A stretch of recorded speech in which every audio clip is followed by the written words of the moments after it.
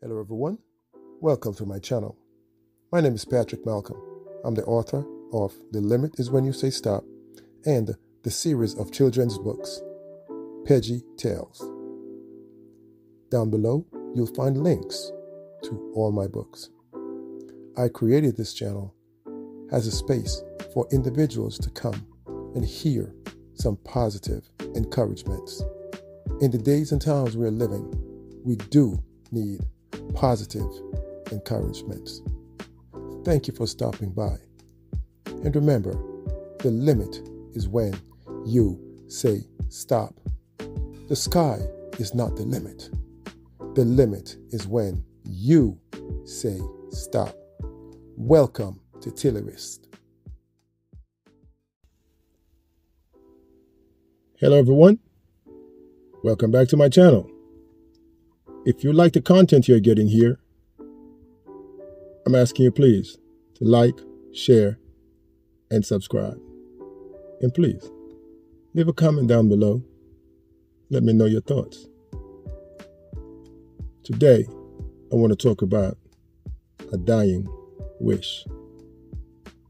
A dying wish. One of the most amazing moments I've had in my lifetime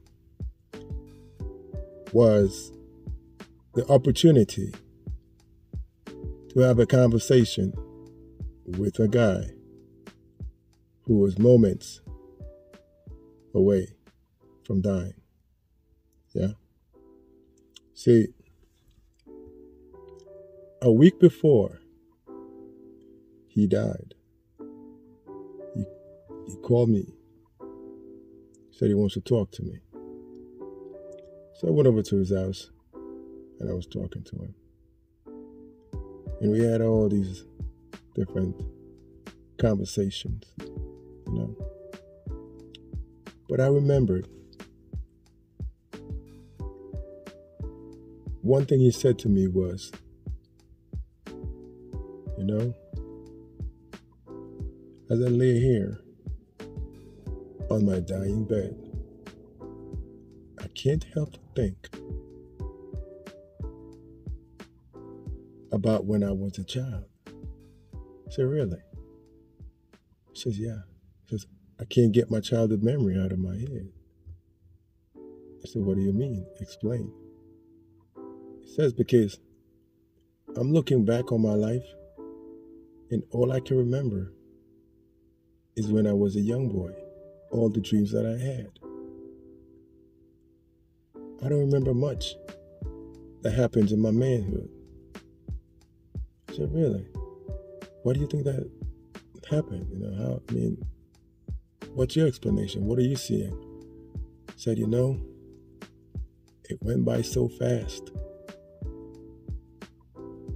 I don't remember much of it. Because every day I got up, there was something to do. There was last minute appointments that I had to tend to. But all I kept thinking about is my childhood. Then he paused and he started crying. I said, why are you crying? He said, because God hates me. I said, God hates you? How do you figure he hates you? He says, yes, because he gave me cancer. I said, okay. He said, God don't love me. If he loved me, he would have never gave me cancer. So then it dawned on me. This is a moment for me to say something to him, to help him to come back to reality. Because see, you got to be careful what you say to a man when he's at that point. So I asked him, I said, how old are you? He said, I'm 73 years old. I said, okay. He said, who owns this house? He said, I own this house. I said, who are those people walking around this house? He said, that's my family. I said, who's the lady over there standing by the kitchen counter?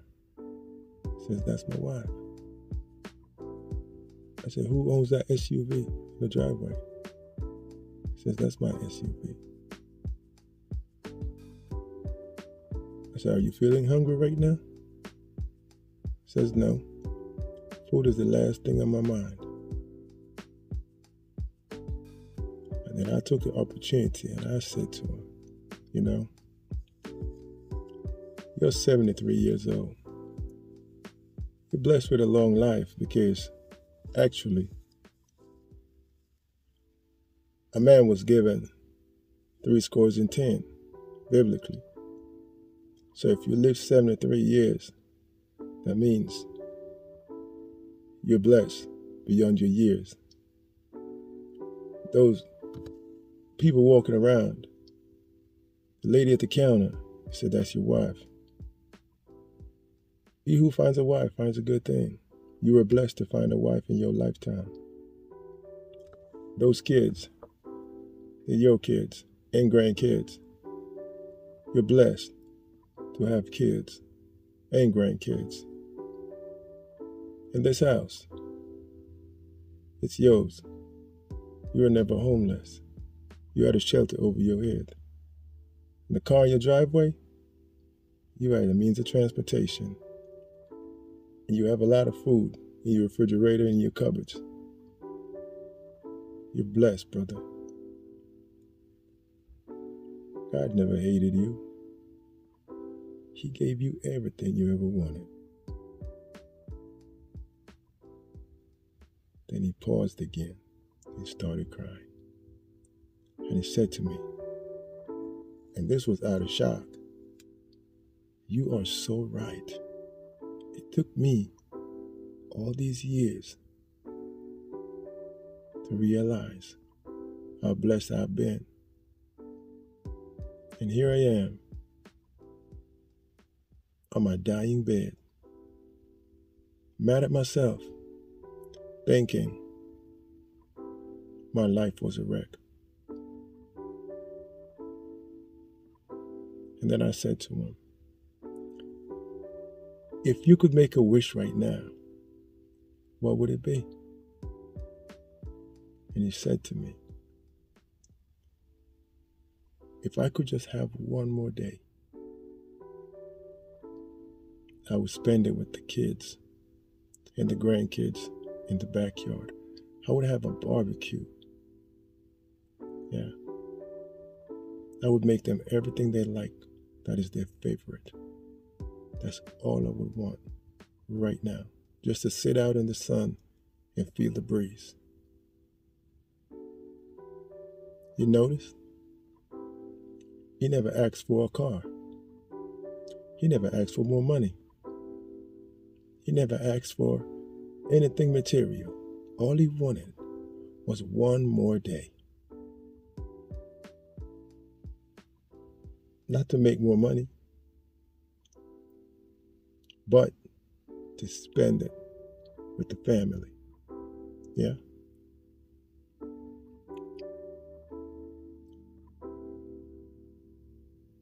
We got to think. Each day is a blessing. Yeah? You know, sometimes people have a way of saying, today is such a bad day. No. It's never a bad day. Bad things happen. A good day. Every day is a good day. Anyway, a few days later, the wife called me again. She said, he's about to go. He wants to talk to you again. And I walked over to the house. And I remember going up the stairs, going down the hallway, wondering to myself, what else does he have to talk about? As I turned the room and looked at him, he was all pale. He was worse than the way he looked a few days before. And I said to him, hey, how you doing, man? He says, I'm dying. I said, oh, come on, man, you're not dying, bro. You're going to feel better. You know, we're going to go fishing.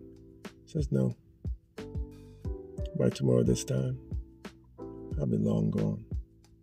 I just wanted you to be here to tell you how much I appreciated you being the friend you've been to me all these years. I like the way you are. I like the way you take care of your property. Yeah. You're an inspiration to me. I just want to let you know that. Like, thank you, man. You know, for a guy who was like almost 3 times my age, to hear him say that, I was like, wow. You know? It was amazing. And then he said to me, the one thing that I'll never forget. He says, you know, as I lay here on my dying bed,